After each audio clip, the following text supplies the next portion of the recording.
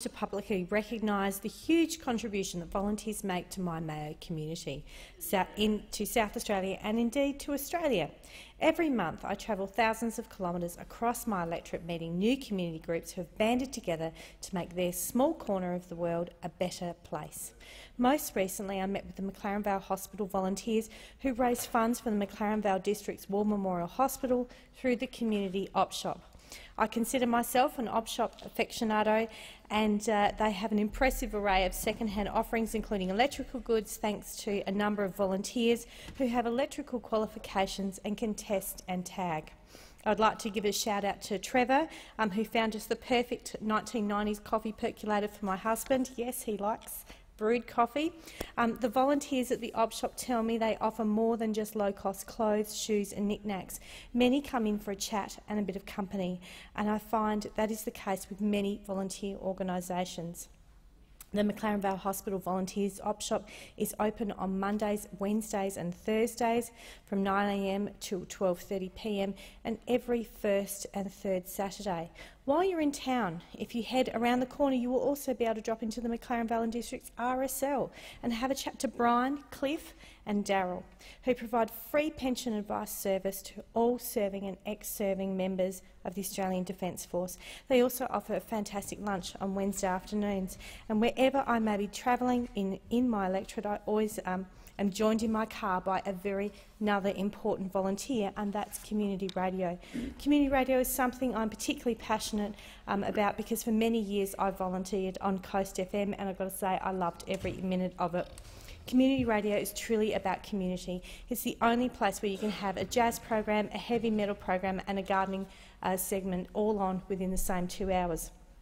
I can be chatting to Janet at Happy FM, a retired teacher who's passionate about opportunities for local young people, and then one week and then heading to Flurio FM the next week to talk about surfing and pet dogs with 11-year-old host Ryder. It is also a pleasure to talk anything but politics with Mike from Triple Z in McLaren Vale and to discuss local issues with Diane at Alex FM on the Flurio. All of our community radio stations are run by volunteers for their community and they do an amazing job.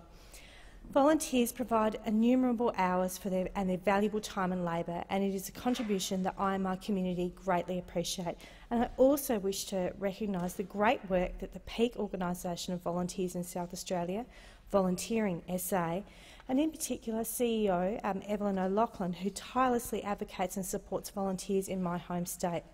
Volunteering Australia estimates that the annual contribution of volunteering to our national economic and social wellbeing is $290 billion. Australia is the great place it is today because of volunteering, but I am concerned for the future.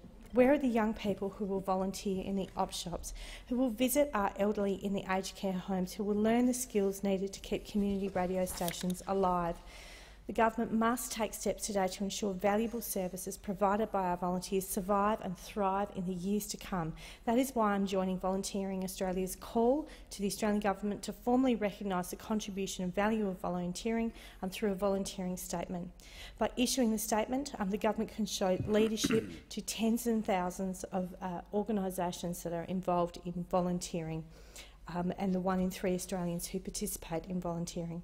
A volunteering statement would be the first step in a more comprehensive and strategic approach to supporting the volunteer workforce, articulating a vision and guiding government action and investment over the long term. Our communities rely on volunteering and we must not take it for granted. Finally, to the thousands of volunteers in Mayo from the Country Fire Service and the Surf Lifesaving Clubs that watch over us during these hot summer months, to the kindness and joy that radiates from the Christmas Visitor Scheme volunteers and the elderly residents that visit them, we are indebted for your generosity, and may I humbly say thank you.